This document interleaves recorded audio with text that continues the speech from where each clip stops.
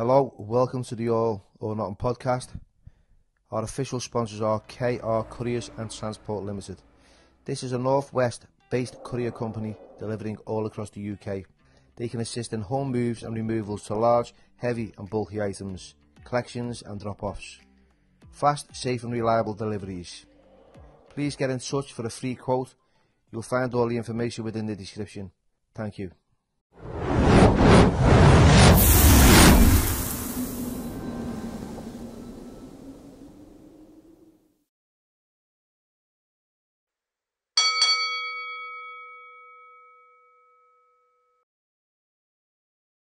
Hello everybody and welcome back to the All or Nothing podcast with myself, Billy Moore, and today's special guest is Barry David Hulse. Barry, thanks for coming on. Welcome. Cheers, Barry has got a really interesting story, one of perseverance and resilience. So I'm interested today, the journey you've been on, because you spent 10 years almost in a prison in Mumbai, India. Yeah. Tell us a little bit about yourself before we go into this story. So your background, what's your name, where you're from, all that kind of stuff. Yeah, my name's Barry Hulse, as you just mentioned. Everyone calls me Baz. I'm well known as Baz around my area. Like I say, basically, just an every normal life. Went through school. I had my son at 17, my one and only son. I was 17 years old. Went into work, sort of 10 years. Worked up to manager in a factory, stuff like that. And then sort of from there, again, managerial work in Marks and Spencer's and whatnot. I was in a glazing firm, sort of 2009. And that's when my journey started, let's call it. So you're the same age as me, so we're getting on. Yeah, I was 50 a couple of days ago, actually, mate. Happy birthday. Thank you very much. Born 1973. It certainly was. But yeah, so your journey started to take a different path in 2009. Yeah, so basically I travelled to Goa a lot. The previous 10 years, I loved the country. It was nice and cheap. I loved the prices as well. And so basically I've been over, and myself and my late mother, we purchased an apartment off plan around 2005-06, and that was being built over 4 years. So over the following 4 years, I went with a couple of different friends, and I'd been with different girlfriends, family members, etc. Just to see the progress, basically. Around 2006 it was. I've been over with a friend. I won't go too much in because he might not buy the book, but basically I got set up by a so-called friend. Unbeknownst to me, the following 3 years I returned to India, to Goa, and basically I had no idea that my name was on a lookout circular within Indian airports. I got arrested 2009 and so on and so forth from there. Yeah, so tell us what happened with the story, because it was like you got a 20-year sentence in India for Diazepam tablets. Yes, correct, yeah. Thousands. Yes. Over 7,500 tablets. Yeah, 7,500 strips, which was actually of 10, so it's 75,100 it was total when I found the total amount. Yeah. So, but that took quite a while. Asian countries, as you know yourself, they're very slow, the judicial process and the way things work.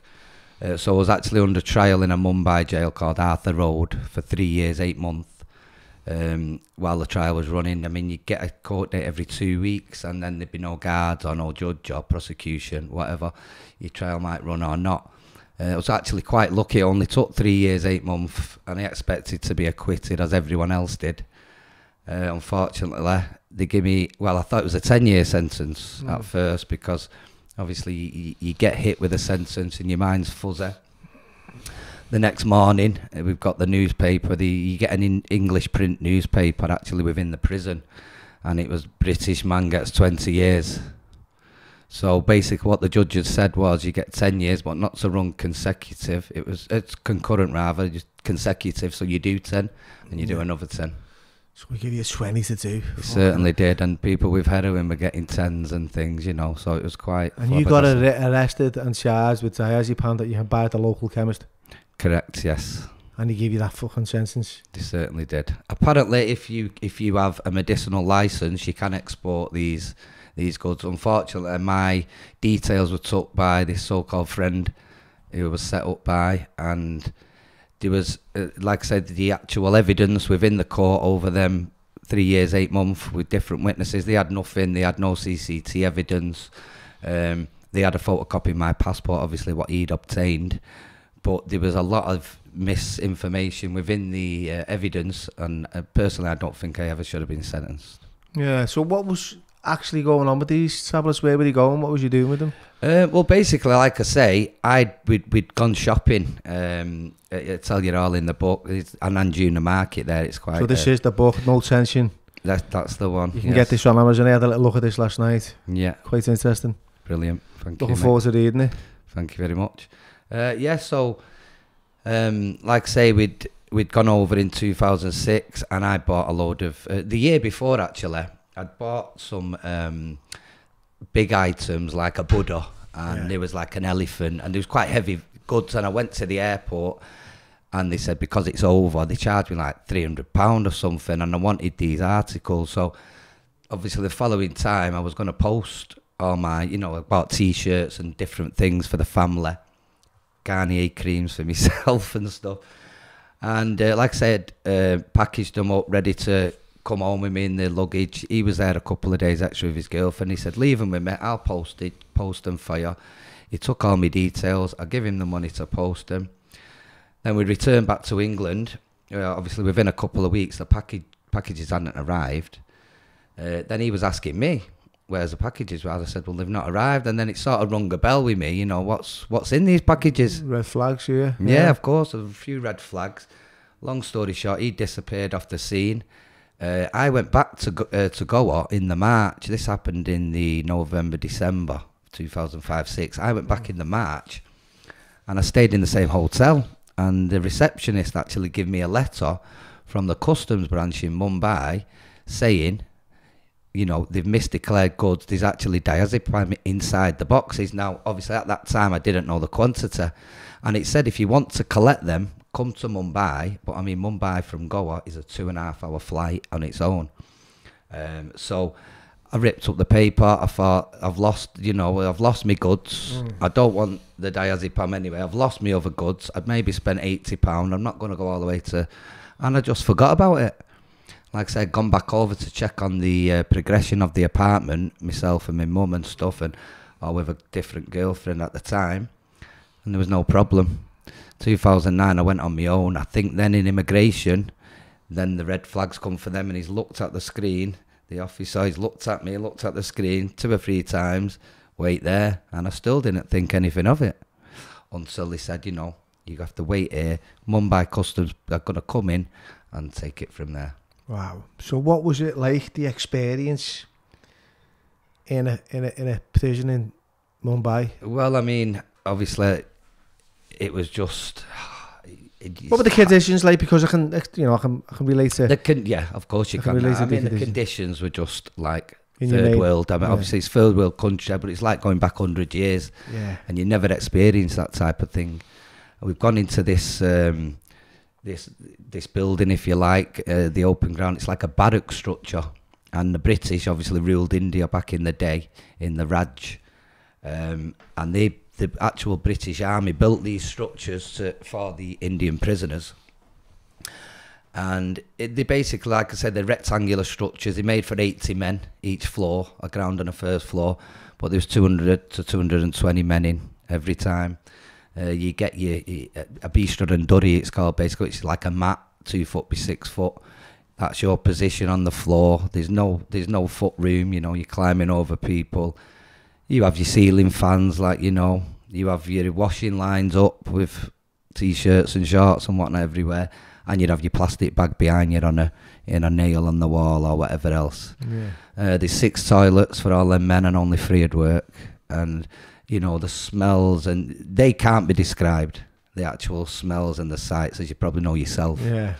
They can't be described, but the conditions, like I say, at night there'd be bed bugs. You'd have to burn them in the wall, and the noise, you just can't get away from the noise. It can send, the sanest of men crazy. So after sort of 2 months of bearing that, obviously getting used to eating rice for breakfast, lunch and dinner, and The Staples diet of Southeast Asia. Of course, but it's like third class. It's not your basmati. Yeah. Really, it's like the lowest of the low rice. You've got to tear it. Yeah, we had the sticky rice, so it was like... Oh, yeah, you put your things up on the wall. It can be 20k, yeah, of course, yeah. So, and then they be charcoal in when you're chewing away as well. You're enjoying it and you crunch something in your teeth, you know. So like I say, the food was absolutely disgusting. I had to sort of get used to the water conditions. Now, obviously there's water problems in India. You'd all have to bathe round a well. The poorer people couldn't have a bucket, and there'd be fights every morning, everyone hitting each other with the metal pots and fighting over a bit of water. But like I say, it's just to get that minute's peace. I just couldn't cope with it. I was nearly sort of beating people up all the time, and the superintendent put me in another area. Fortunately, by May, like in 2010, this building was falling down. I mean, they'd been up a couple of 100 years, so there was someone there at the time called Ajmal Kasab, and he was the lone surviving terrorist. They'd done an attack from Pakistan 2008 on the Taj Mahal and everything else. There's a lot of films about it out there. So he was a lone surviving terrorist in my jail, and it's called Underbarrack, which means in Hindi a jail within a jail, basically, for security. Now they built a bomb-proof barrack for this, for this man, and once he moved out, I got put in there. So that's where I met all these sort of characters that you'll read about in the book. What kind of characters did you come across? Because I remember meeting like a funny character I was in a cell. Yeah. Called Hong.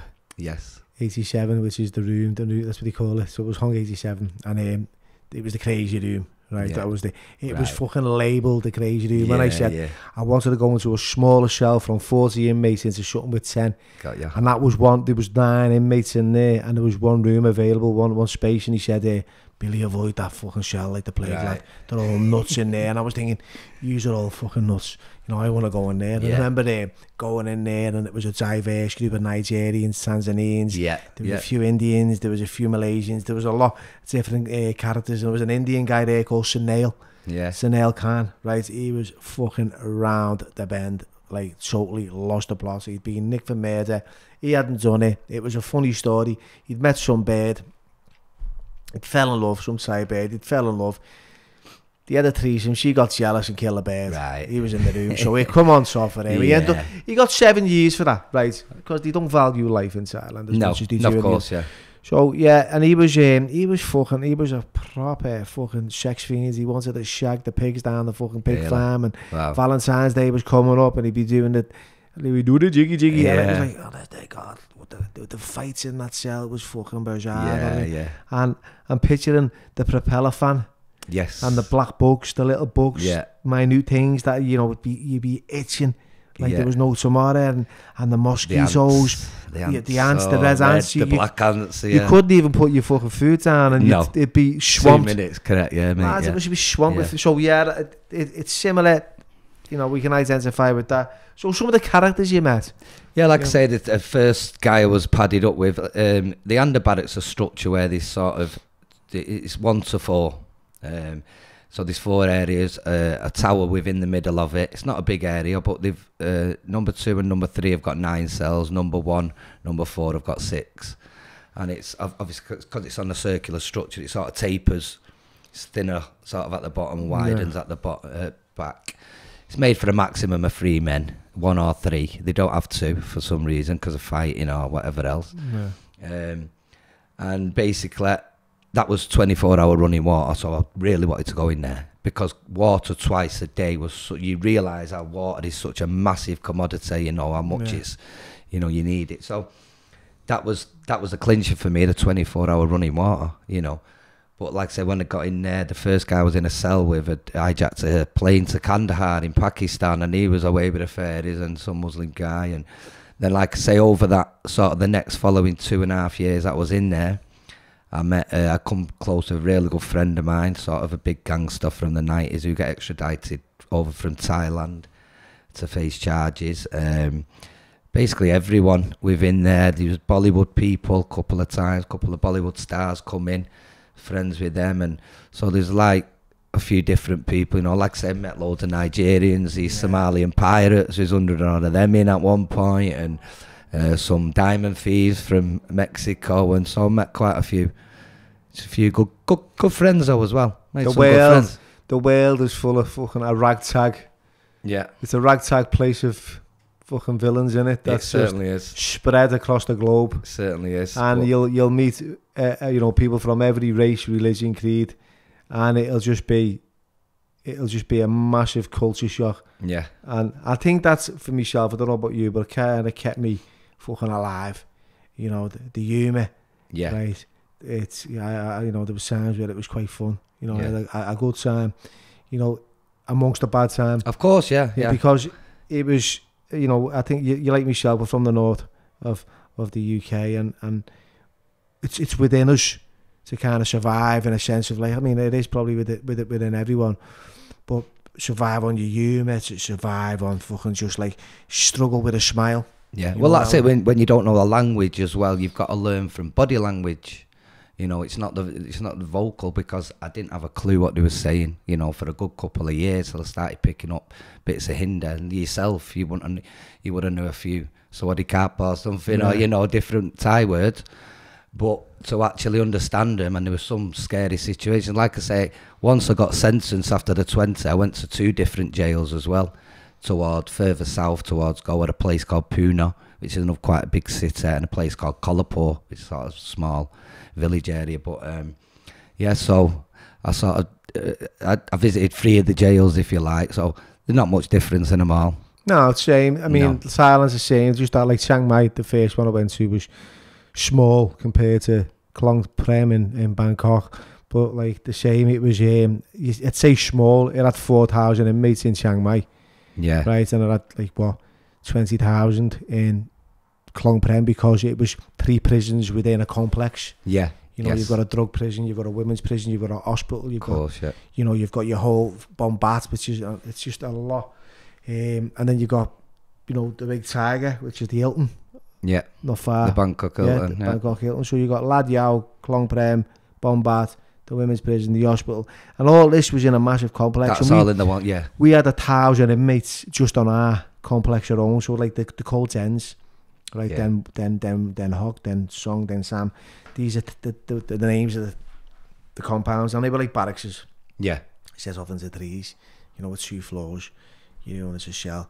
Some of them were at 40 inmates in them, some of them had 10, you know what I mean? That's how they operated. But yeah, fucking hell, you will come across a lot of people. So did you have any, facing reality, because it was difficult for me? Did you get addicted to any substances while you were in there, or was you already in the grip of anything, or was you using something? No, I mean, I've partied back in the day and stuff. I like to, smoke a bit of weed and stuff like that. So they get a bit of that in now and again. You might, have a blast of that. I got offered a lot of this brown sugar and everything else, but I wouldn't touch it, because I know what it does to lives. What was the weed like? It's ganja. It's full of seeds, but it'd be a ritual. You'd all sit down cross-legged round your mat, in someone's cell, or one of the gangster boys, basically, because no one else could get away with it. And you'd sit down cross-legged, and it'd be like, a tea party. You'd take the seeds out, and they'd rub it in the hand, in the palm, and they de-seed it again, and they put it in a chillum. For people that don't know what a chillum is, it's like a long clay pipe. So you could make them in the jail, scrape them out, and then you do your mix with a cigarette. They'd fill it up, they'd light, and away you go. Get stones off it? Oh yeah, it get a bit of a hit. Yeah, it helped pass the, certain days and whatnot. So it was all right, sort of thing. But it was very, very hard to get. This was sort of the last year. Once you're convicted, as you'll know yourself, there's no one going out the building. There's no one bringing stuff from court. So fucking tell me about it, because when I'm in Chiang Mai, there's little bits coming in, but there was nothing there. It was all medication. Yeah. It was all Diazepam, right? It was tramadol. It was the kind of like fucking nitrazepam. There was them, there was a lot of different kind of like antidepressants and sleepers and downers, and painkillers, but there was never, any Thai stick they get out there, don't they? See, I got nicked, right, and I had about an ounce of Thai stick on me when I got nicked, plugged all in clingy, Damn, my Speedos. Why the fuck I had a pair of Speedos on? I don't know, but I was glad I did. Yeah. Because for some reason they don't strip search you in the police station. Right. They nicked you, boom, in the plot shop. I ain't fucking cuffed to this busy. Right. I'm saying like I need to go to the loo. He's going, no, I want hung nam. Yeah. And I've got these like fucking 6 or 7 little balls down my fucking Speedos, and I've got to get them. Know what I mean? Yeah. So he's let me in the soul up with his chain like that, and I'm like, plug, plopping these in. Like, there's no way. So it gets into the fucking side prison, and it's just awkward to smoke. Yeah. You know, because it stinks. It's so, you know, pungent. Well, as you know yourself, money talks in them countries. Yeah. If you've got money, you can live like a king, or you know, a king. You know, to a certain extent within the jail, you'll get your little luxuries. When I was staying with, like I say, Santos Shetta, the big gangster. We was getting everything in, mate. We was having eggs for breakfast. We was having, you know, I got a bit of McDonald's one day. It was like, wow. Yeah. You know, and what does me head in, what really pisses me off is when you watch this, you know, I'm a celebrity or whatever else it is, big wherever they go, Love Island, and they don't have a scram for a couple of days. Oh, I'm dying for dying for a burger. I'm dying. You try it for a good couple of years, you know, see what it tastes like then. Mate, I got a Mackey's once, right? And it was New Year's Day or Christmas Day. It was one of them. It was a fucking day. It was in Bangkok. And the embassy came up. Kate. You know, she was Australian. It was weird. We had an Australian fucking bird as a fucking British embassy, fucking consulate, whatever. And she brought like a fucking load of Mackey burgers in. Yeah, you know what I mean? Big Macs, the lot, right? They were fucking freezing, right? But they were fucking gorgeous. You know what I mean? And we had them on the little visit that we had at the time. That was the only time. You know, we would, and like you said, if you meet the right people, you get the right things. That's it, and it helps pass the time a bit better, you know, these little things. But I've always said is, you know, you look around you, and what sort of made me get through it, obviously, is all the love and what I got from the family and friends, you know. I just got so much help behind it, you know. And when on my darkest days, I'd look, and obviously, you got to wash your ass over there, you know. There's no toilet roll in that heat. Fucking hell. So, I mean, there was guys with no arms, you know. They can't even wash their own ass, you know. So I'm lucky, mate. So you've always got to turn that negative into a positive, you know. And I got kicked in the balls that many times. Like I had, you know, 4 tonsils. But at the end of the day, there's always light at the end of the tunnel. You got to keep striving. And I'd say before I went, I could never do that. But, you know, yourself, human resolve, mate. Yeah. And especially like yourself, like us, if you sort of know the streets and it's in you, and you've got that survival, that's it. Mechanism. You got that fighting instinct with you. I you know, totally identify with the fucking wiping your ass with no bog roll and having a hole in the ground and using. But do you know a funny story they used to tell me is it is more hygienic when you look at it, because what they say is, you know, you do a shit, you rub it on the arm there where there's a load of air, and you wipe it with toilet roll. What you're gonna get left? It's not gonna be clean, is it? No. You know, so I did actually find it hygienic, but you pour it out in this country, it'll fucking freeze before you wipe your ass on it, the water. Yeah, it was just, I'm sure there was a fucking, like, a proper, like, way to do it. I just never had a fucking clue, and I was thinking, these are Boston, like, the way they flap the water. Right? I'm trying to fucking scoop it, and then I'm rubbing it, and then you've got your fucking finger on a load. That's like, well, we were lucky. We got a jug. You could borrow jugs off someone. Do you know what I mean? Like a type of a big, you know, like say a garden watering can or something like that. So, but you'd always have to take the soap with your left hand. Yeah. But I used to think, what if you're fucking left-handed? You're holding it with your right and washing your ass with your left. It was the oddest thing. I found it really fucking difficult, especially when I first landed. Know what I mean? In the end, you just fucking got to do it and wash your hands. Of course, mate, Can I ask you a question, if you don't mind? You don't mind, please. How long did it take you to sort of adjust, would you say, to their conditions, their lifestyle, and sort of get your head round things? I'd say really about a good year. Yeah, I agree. Totally spot on. A good year for me, because I was still like fighting that hope that, you know, this can't fucking be real. You know, did you also think, I'm British? Yeah, get me out. Yeah, I was we're powerful. Yeah, I was rebellious as well. And I was very resistant to change. Yeah, and you know, and I was always trying to like bend the rules. And it was just total acceptance was like about a year in. You're like, fuck it, lad, just live like these, live and survive. You will, that's right? It. And that's what I did. I had to live the way they lived, and like you said, you know, it took about a year plus, and then I started having fried eggs for breakfast. Right. You know, and I was having, you know, fish and rice that was cooked. You got fish as well. Yeah, we had the bastard. catfish, lad. Well, don't think No. we had sea bass. No. We had like a lake, right? There was Right. a lake, Matt. There was a lake within the prison. Really? Like a big massive pond, should I say? And the size, you just dive in, you know, with the fucking billows on, and they come up wrestling with these, big, ugly fucking catfish. Yeah. Right, Yeah. you get them, smash them over the head with a bat, right? Straight away, be fucking heads and tails and fins and all that coming up, right? And then they'd throw them in a fucking She was something like, Like, they were horrible. They would taste horrible, right? They were like pure mudfish. Yeah. They'd eat shit and everything, pig turds. But it's the meat though, innit? You know Yeah. what I mean? We used to get sort of chicken 3 times a year. Christmas, one Muslim festival, one Hindu. You had to pay for it, but I'll tell you what, they used to cook it. They used to keep it for like 2 weeks and just keep re-cooking it, you know? It's like... Well, it's see, we had the thingies, the Africans had the food on the monopoly, you know, they were running like the dishing out of the foreigners' food, right? And they'd rob all the chicken. Right. So you go, right, seriously, lad, you'd go with your little fucking metal bowl. Yes. You're waiting this mad long fucking queue, fighting, wrestling with people to get these, and they'll be sploshing, splosh, and then you just hear these Nigerians going, get away. Yeah. And I'd be like, well, yeah, be fucking hell, splash you. Lad, there's no chicken in that, you know, there's fucking that, you know, there's nothing in it. Get away. Yeah. Then, because what they do, lad, right, is they'd sell the chicken to the Thais, right? The Thais would cook it again. Yeah. Right, and then sell it on. Like, so you were just getting, it was just a fucking nightmare to get fed. Yeah. I nearly had fights with them all the time because there was that many of them, right? They'd be running next to these fucking like food trolleys, like it was the UN food fucking like parcel, know what I mean? And they'd be dancing with it, and they wouldn't let you go near it. It must be a Nigerian thing. It was the same with the food over there. Mate, they had it with the drugs. Like the tablets. They had it with the food. But they're switched on now. They're like us, aren't they? Yeah, they're switched on, mate. The grafters, very smart. They've got fuck all. No, that's right. it. So they graft, lad. And they had no fucking embassy to speak of that would look after them. No. You know, and they were selling. I was getting drugs. Right, this is how I'd operate. I'd get me drugs off this English doctor.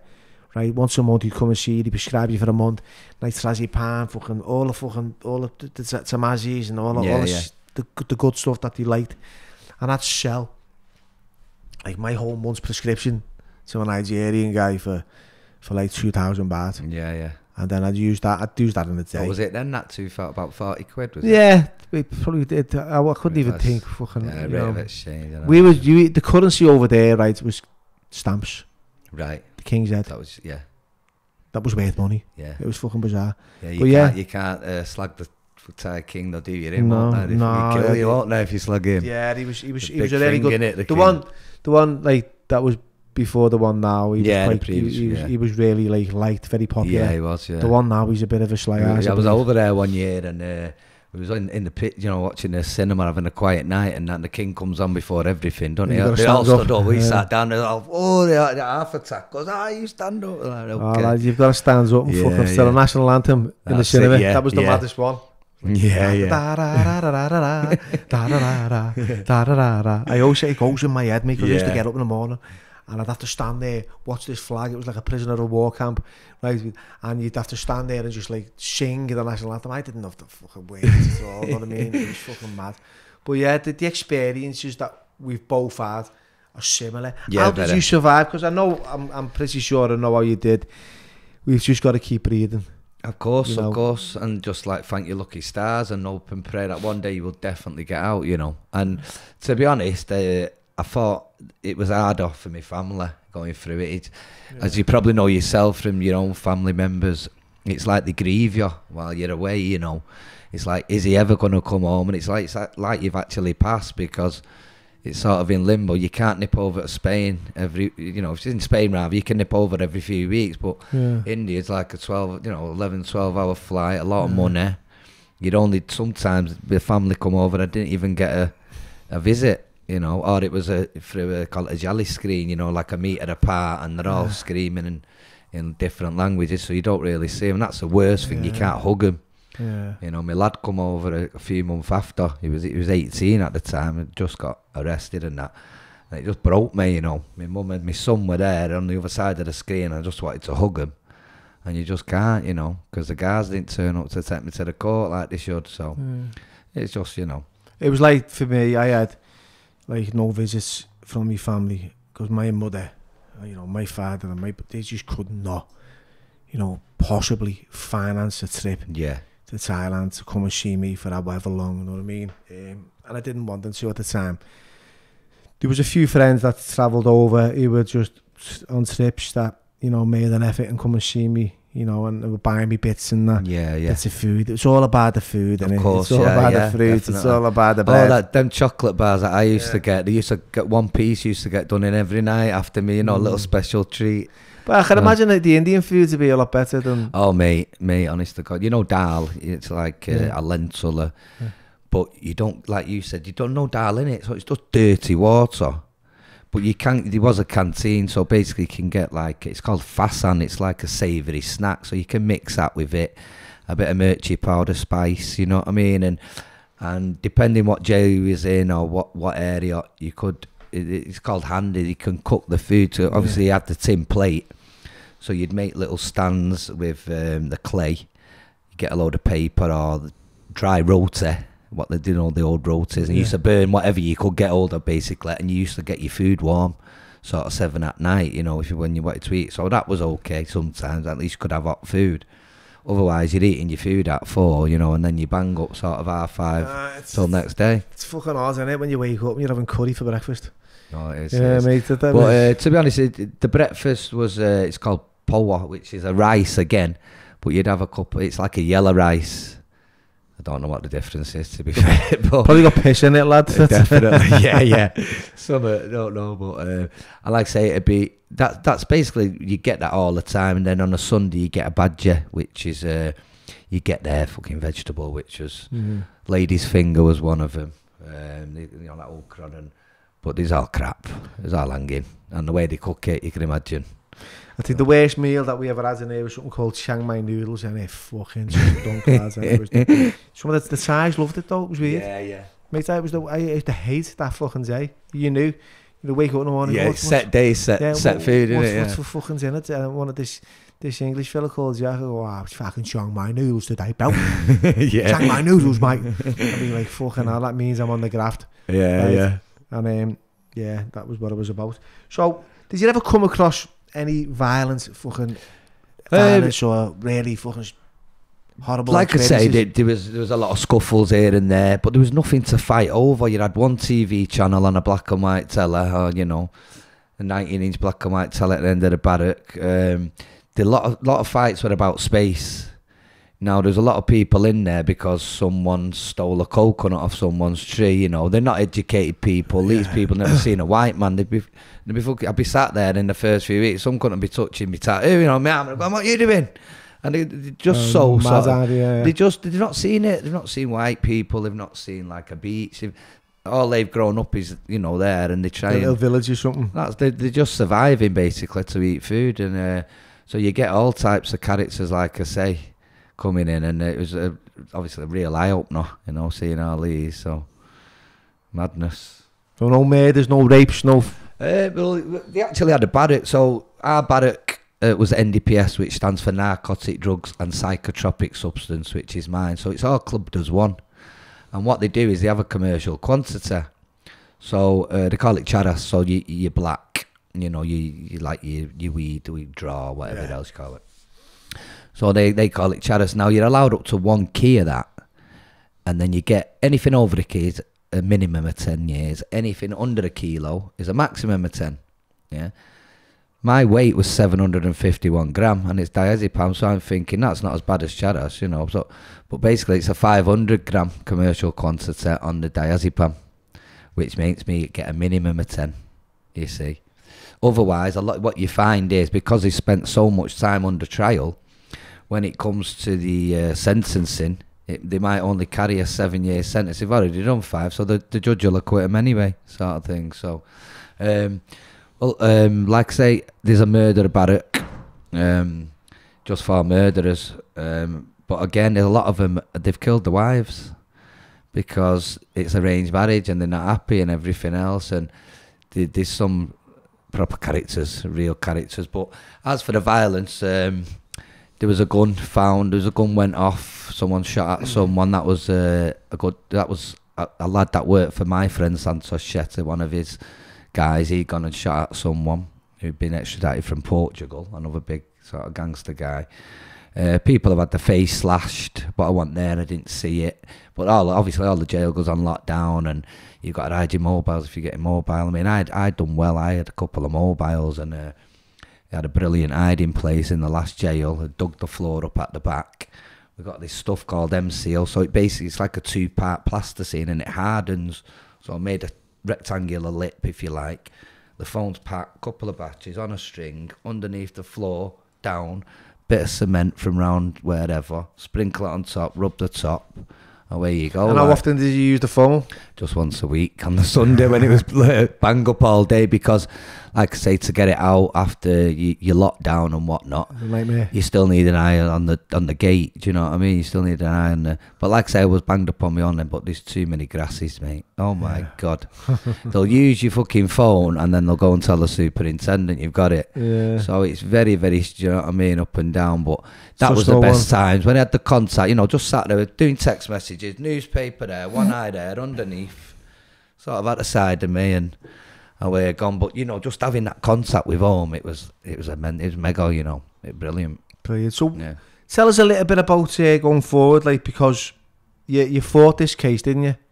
Yeah. So, like I say, I was considering doing the transfer agreement because there's a bilateral agreement, you know, with India and excuse me, and UK. So we looked into this, and it was a minimum of 18 months, and I thought, I've done 3 years, 8 months, I cannot do that again. In my mind, it was like, I've already spent 3 years, 8 months, I especially can't do it.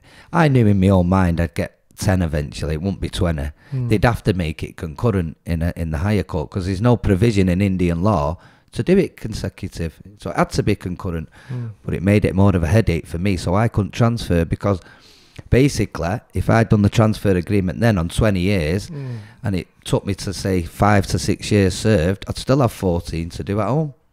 But then you do half of that, as you know, you do 50%. Well, I'd have 7 left. So it'd make no, you know, I won't be benefiting from it. So basically, we decided, me and my family, to go to the High Court to fight in the High Court. I was convicted on the 5th of July 2013. I was convicted. And then I was acquitted by the High Court, thank God, on the 5th of July 2019, exactly 6 years to the date. But the hardest time was my last 3 months, because the appeal was done. You know, all the arguments from the prosecution and the defence was over. Everything's been reviewed. I was waiting for my judgment, and it was from maybe end of March, April. It took 3 months to tell me I was acquitted. 3 months, then 3 months every day. Felt like I'm looking for an answer. Oh, mate, just waiting every day, listening to the tannoy system, waiting for my name. You know, Barry Hulse, Talibis to like get all your pot on your bedding and fuck off. Like, that's what I was waiting for every day, and it was really hard, sort of. Horrible, and it's heartbreaking, isn't it? Just why 3 months to make a decision to say a yes or a no, and to fill out your sheets or whatever else. Unbelievable. Someone's life. It's someone, you know. Yeah. Especially from another country, 10,000 miles or whatever it is away. You know, we're not on our doorstep. Completely, you know, we're not in Europe. It's a completely different, kettle of fish, mate, as you know. I had the same experience when I was coming to a repatriation back to the UK in 2010. Yeah. And I'd been granted the repat, but they wouldn't give me a date, right? Yeah. Security, they were saying. Right. So they came to me and said, like, yeah, you're going on this day now, right? Fine, like, I've been waiting every day, bags are packed, can't settle, right? Next thing, fucking Bangkok is up in flames, right? It's there's a red and yellow party going to war with each other. Oh yeah, I was burners on the cities. I was there 2009 when it was going on, actually. Smoke, Songkran, yeah. So you've got fucking Shumavari, fucking I can't even remember. It's got the airport, right? It's not the new one. It was the old one, right? Donmawang. Oh, yeah. Right, Donmawang. Sukhumvit Road, I'm thinking, Yeah. aren't you? So the Donmawang, I think it was called that. They've that's all the flights are cancelled. Yeah. So with that cancelled, I'm fucking cancelled. I'm at the gate. Protests going on. Bang! I get sent back, mate. I'm thinking, oh my God, I'm never gonna get out of here. It took another week, not 3 months, but another week of like listening for my name every day, looking at the door. It's playing games with someone's feelings. It certainly is, yeah. Because it's like, do you know, actually, when I was in them courtrooms, obviously I didn't know what was going on half the time. They speak a little bit of English, 10-20%, mostly Hindi. Didn't know what was going on. I couldn't argue anything. I'm at the back of the courtroom. My lawyer and the prosecution are there. One day I seen them fucking flicking each other's ears and all that, and I'm thinking, this is my life, mate. You think this is a game? Pulling each other's jackets and all that, like it's a fucking game. I felt like getting up and, saying something, but what can you do, mate? You got to just keep quiet and stomach. It's just another day in the fucking courts for them, isn't it? That's it. So what happened then? So you get acquitted? I got acquitted in the end, yeah, and rightly so, because I wasn't guilty. No compensation? Not a penny, mate, but, we looked into this, and it'd take maybe 20-25 years, and I might get a large sum of $5,000 or something like that. Wow. For all them years. So I mean, like you said, human life, it doesn't mean nothing over there. A dog's treated better, animals are treated better. The amount of people that lose limbs on the railways and everything else, and the amount of poor people on the street, and for such a huge big world playing country, in the top 5 global countries, it's the diversity is untrue. Yeah. There's so many classes. It's like 7 or 8 classes. You don't have upper, lower, middle. There's so many different. You have untouchables. They can never do anything in life because they've grown up with that second name. If you're born with that second name, you will be a slave in the field, in the farmer's field, or a maid, or you won't be able to excel in life because that's what you are, sort of thing, and just a different world. So what was it like getting released and coming back home? Excuse me. What actually happened was the judge, which was good for me, the lady judge, we was actually waiting for her to try and, we sort of stalled it near the end. So she's for the defence rather than the prosecution. She'd give a lot of acquittals, basically. First of all, it was before the division judge because it's more than 10. The division judge just said around September 2018 it needs to be passed to a single judge bench because, there's no provision in Indian law for this. So why it was given in the first place, I don't know. Maybe it was because of the Raj, because they hate the British for some other reason. I felt that personally. Whether it was true, I don't know, from this judge. But how come one man judge your fate, one man? He might have bias against white people, or he might have bias against British people, or whatever it could be, but I don't believe that should happen. So the 2 High Court judges have passed it down and they've reduced it to 10. They've made it concurrent. So now I'm on 10.